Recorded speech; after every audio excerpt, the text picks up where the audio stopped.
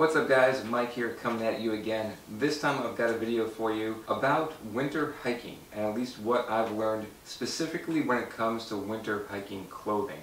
I apologize off the bat if you can tell I'm a little bit stuffy. I'm just getting over having a cold or a flu or something. I did take the COVID test, came back negative. I'm going to be taking another one very shortly which will probably come back negative. I wanted to give you guys a video, at least give you something about what I've learned in my couple weeks of winter hiking in this very first season. I've got a handful of hikes in the cold under my belt right now, and I wanted to share my experiences with you because there was a lot of unknowns going into my very first winter hike, and I was a bit nervous doing it. And I'm very aware of frostbite, and I don't want to get hypothermia. I figured this might be valuable for you, and maybe it'll throw you some ideas that you haven't thought of before. Specifically, I'm going to be talking about the clothing that I bring, because for me that was always the biggest unknown. And over the course of these past couple weeks where I've gone on multiple winter hikes, I've learned a lot more about what I need for my body type, because a lot of people can tend to run differently. You can run hot or you can run cold. If I hit a hill within a minute, I guarantee you I will be sweating. So I tend to run pretty hot.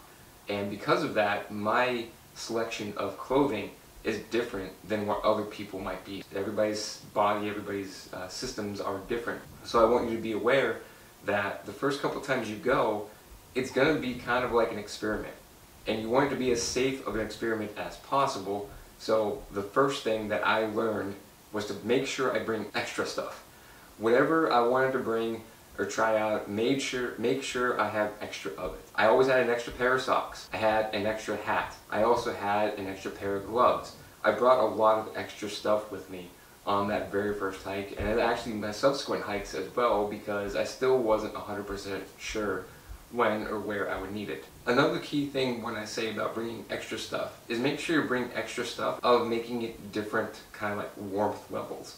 So for instance, the gloves I kind of have a lighter pair of gloves that I brought and then a heavier pair of gloves that I brought.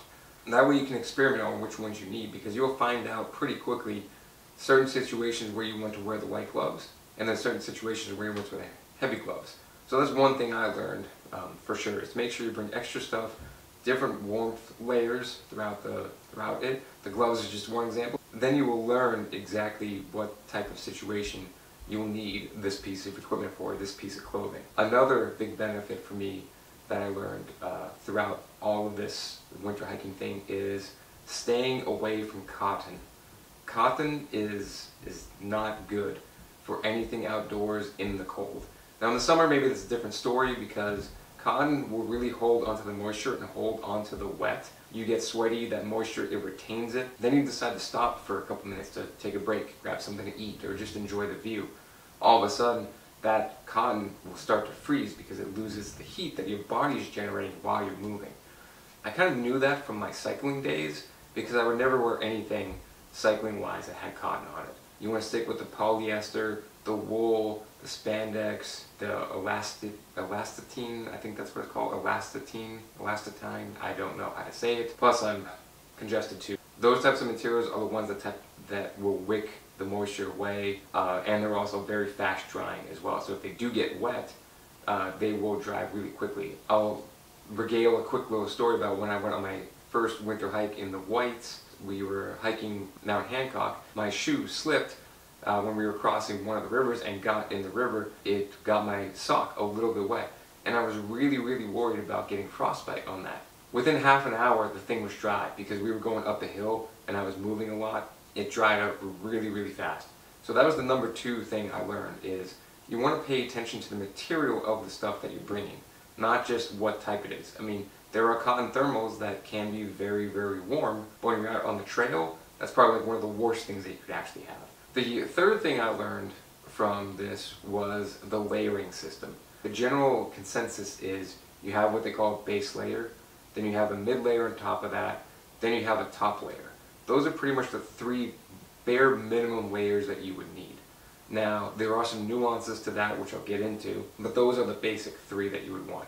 The base layer is essentially what it sounds like. It's the very first thing that your skin contacts with. And with the base layer, you want that to be able to wick moisture away. So as I mentioned in the previous section, cotton is not good for that. The mid layer, the same thing. You want that to be like another polyester type material or something fleece, something along those lines, which I think fleece is a type of polyester if I'm not mistaken. But you want that to be able to wick the moisture away as well.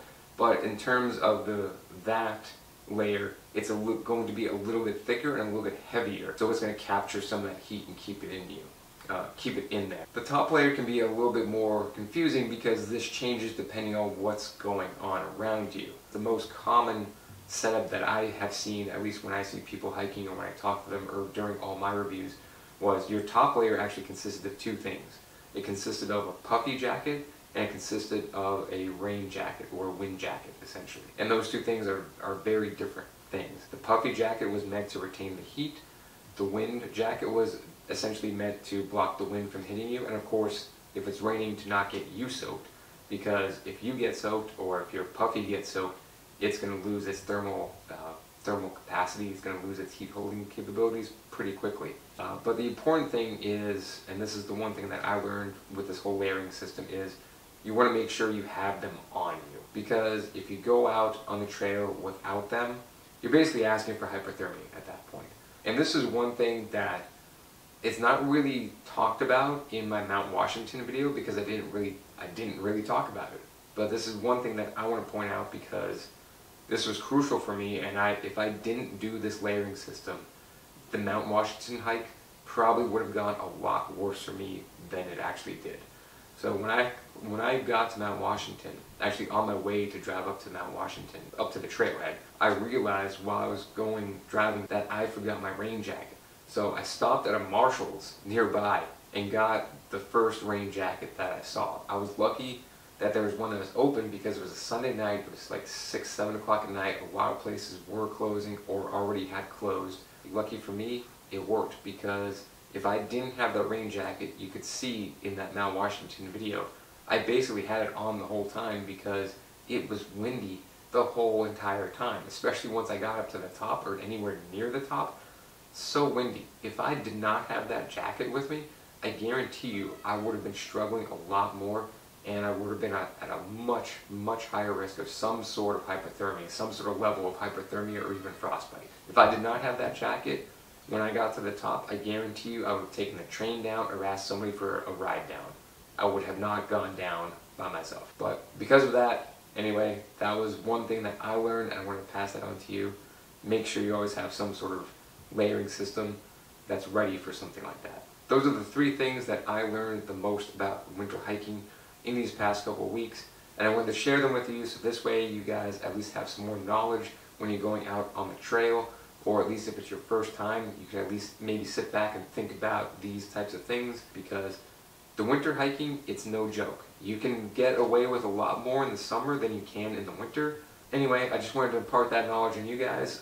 Stay tuned for the video where I'm actually going to go through each part of my body, each part of the clothing that I put on my body, keeping it G-rated for YouTube here. I'm going to go through each article of clothing that I have so you guys can see what I use when I'm out on the trail for these winter hikes. So make sure you subscribe, hit the little bell icon so you're notified when I post that video. And again, as always, I appreciate you guys, I appreciate the support. If you found this video helpful, make sure to share with friends, family, or anybody else that might be interested in learning a little bit more about winter hiking. Alright guys, with that, peace out. Until the next one.